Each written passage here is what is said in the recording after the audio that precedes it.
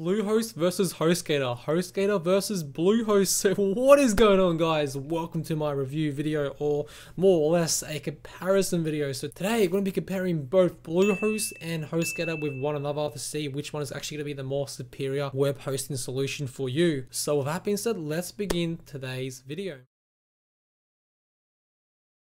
Alright, so as you can see on screen right here, we have Bluehost right here, and this is an Australian currency, by the way, so just keep that in mind, because whatever you are throughout the world, this is going to be in your own currency. So you click the top link down below to check out the Bluehost pricing, as well as the Hostgator pricing as well. Just click the top links down below. But yeah guys, let's actually start today's comparison video between Bluehost and Hostgator right here. So the first thing to mention right here is the fact that only one of these web hosting companies are actually recommended by WordPress themselves, okay? And Bluehost right here, so if we go to WordPress.org, will recommend the web hosting solutions, Bluehost is right here, is at the top. Hostgator unfortunately is not on this list right here. So SiteGround is, DreamHost is, Bluehost is of course, powering over 2 million websites. Bluehost offers the ultimate WordPress platform with one-click installation, which is absolutely amazing, and a free domain name. So unfortunately, Hostgator is not recommended by WordPress.org, you know, in regards to like WordPress's like recommended web hosting, and Bluehost right here is, right? As you can see right here, you know, Hostgator also offers, you know, a free domain for 1 year, just like Bluehost does. So both companies, you know, Hostgator and Bluehost actually offer that. So let's actually check out the different plans that both of these companies actually have. So if we click on Get Started right here for Bluehost, and if we go over here for Hostgator right here and click on Get Started, we can see the different type of plans that we actually have for each of these companies. So right here, you know, the basic plan right here allows you to have one website for Bluehost right here. If we go over here to the hashing plan, which is going to be for Hostgator, they also allow you to have one single domain for the, you know, first plan right here. So you can basically get, you know, a single domain, bandwidth, free SSL certification, and a free domain included, which is awesome. And you also get a free domain with Bluehost right here as well for the first year, 50 gigs of storage, free SSL certification, standard performance, a domain included, 5 PUC domains, 25 subdomains, right? Click on this information icon right here. You can gather more information regarding Hostgator, which is pretty cool. If we go over here, you know, Hostgator also has the baby plan right here, which is just a little bit more expensive. And this allows you to get unlimited domains, one-click installs, bandwidths, SSL certification, and a free domain. So basically, you get unlimited domains with this plan right here, instead of having like only one single domain with this plan right here. And if we go to Bluehost right here, I have the Plus plan and the Choice plan, all for the same price. And basically, you get unlimited websites with both of these plans right here as well. You get storage, you get basically all the stuff that you got with the previous plan right here, except you basically get unlimited everything, and you also get spam experts with both of these plans right here, and you also get the Microsoft Office bonus right here. They give you Code Guard Basic right here, and domain privacy, which is extremely important as well if you're getting a domain name for yourself, okay? Now with Hostgator right here, their business plan, which they recommend to their customers, you know, you get unlimited domains, so you pretty much get everything you get with this plan right here, except right here you actually get a free upgrade to a positive SSL certificate, which is important. You get free SEO tools and a free domain included, obviously, as well. So if you're running a business, this Hostgator plan right here is going to be more ideal for you. Now if we go back to Bluehost right here, you know, their pro plan right here, you know, they offer, you know, the same stuff pretty much as this plan right here, except you get 2 spam experts instead of 1 for this plan, and you get the dedicated IP, which is basically the difference between the pro plan and the Choice Plus plan right here. So those are the plans for both Bluehost and Hostgator right here. And if we scroll down below, you can see all the plans include all this essential stuff right here, advanced plan add-ons, what is shared hosting. So if we scroll down below, you can actually get more information regarding Bluehost and the frequently asked questions like the FAQ, what is shared hosting. Click the top link down below to check out this page right here and to gather more information regarding, you know, the FAQ. And you can obviously scroll down below for Hostgator as well, and you can basically, you know, gather more information regarding what you'll be getting with each individual plan inside of Hostgator as well. So now that we've covered, like, you know, the plans right here, I want to go over the dashboards and actually compare both the dashboards inside of Hostgator and Bluehost. So let's actually compare the dashboards like in the members area, like right now, for both of these web hosting companies. Alright, so as you can see, we are inside of the Bluehost dashboard right here. So as you can see, I'm actually using Bluehost right here. So obviously you can see a list of all your websites right here. That's going to be like, you know, the dashboard right here. You can go over here to view your website and to access WordPress. And again, Bluehost is very compatible with WordPress. It's a one-click installation. I think it's just pretty much automated at this point. So obviously you can basically, you know, go through the launch checklist right here for your first website.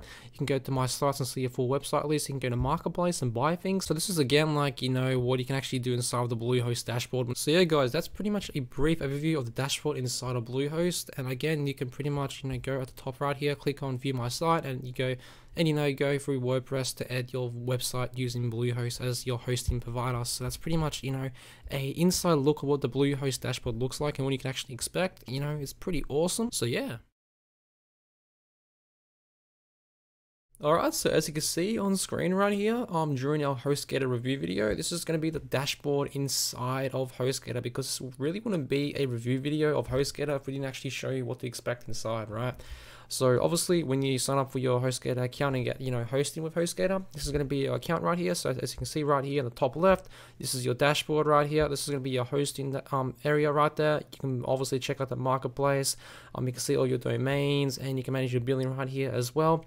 And if you have any questions or concerns, you can go to support right here and yeah, get the help that you deserve. All right, so as you can see right here, this is actually the new customer portal inside of Hostgator, because I believe Hostgator actually used to look completely different. In fact, it actually did. So Hostgator has actually made a bit of an update with their dashboard and their backend. So it's obviously, as you can see right here, you can manage your SSL management right here, your code guard backup. As you can see on screen right here, you can manage all these different things right here.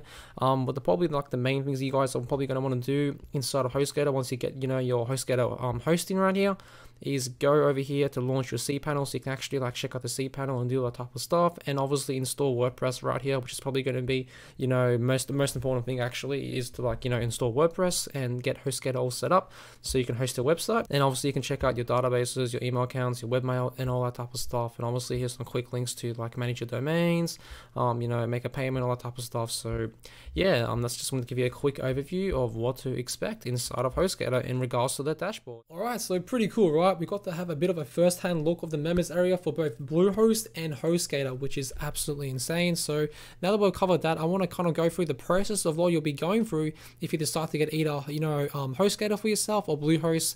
And let's go ahead and just do that right now. So I'm going to select the hashing plan right here, and I'm going to select the basic plan right here, and just show you what process is going to be going through when you sign up for either one of these companies right here. So with Bluehost, you just create a new domain right here if you want to get your free domain, and you want to make sure that you choose a .com domain ideally, or if you just want to choose a .net or .biz, you can choose that right here as well. Or if you have your own domain name, you can just choose to connect that right here as well instead. Or if you go over here to Hostgator, you can register a new domain right here, or you can basically connect your old domain name here as well, just like you can with Bluehost right here. And you can choose which plan you want to go with, the billing cycle, 1 month, 3 months. Obviously if you basically subscribe to a longer period of time, you basically get the discount. If we go to hashing plan, you can choose baby, business, whatever plan you want, your username. You can basically put in your information right here, and you can probably ignore most of these services right here unless you really want one. So those are some add-ons right here. So if we go over here to Bluehost, we can put in a domain name here for an example. So we can just put in a random domain name just for example purposes for this video. Obviously you want to put in your proper domain name, not just random letters, but I just want to show you the process of actually going ahead and setting this up for Bluehost as well, not just Hostgator, right?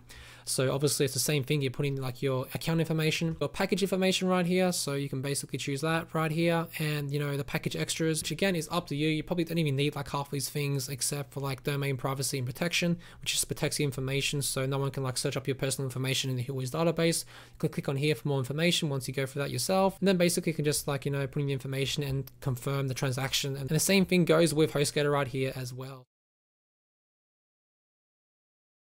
In my opinion, Bluehost's uptime is a lot more reliable and a lot more better than Hostgator's uptime. They're just a lot more faster in general. But with that being said, to conclude today's video on whether or not Bluehost or Hostgator is going to be better, which one I would choose. Personally, in my opinion, I would choose Bluehost. And again, Hostgator is an amazing company. Not really that bad at all. In fact, they're actually pretty good. But I'm just saying, if I had to make a choice between Hostgator or Bluehost, it would have to be Bluehost. And obviously, the fact that WordPress.org actually recommend Bluehost themselves, the fact that Hostgator isn't obviously here tells me a lot, and obviously just makes it a lot more easier for me just to choose Bluehost over Hostgator. But in general, it's up to you. And Bluehost is going to be the web hosting company I would personally choose if I was in your position right now making a choice. And again, you know, I'm going to be leaving links down below to both Bluehost and Hostgator right here. So click the links down below and you can get discounts for both, you know, Hostgator and Bluehost right here. And you can also get started with your chosen web hosting company that you want to go with right now if you want. And you can also check out the website for more information if you want to do that as well. But yeah, guys, thanks for watching today's Bluehost versus Hostgator review video, or comparison video in this case. If you have any questions, just comment down below. And if you did enjoy today's video, make sure to leave a like. That would be much appreciated. And again, I'll leave links down below to both Bluehost and Hostgator as well.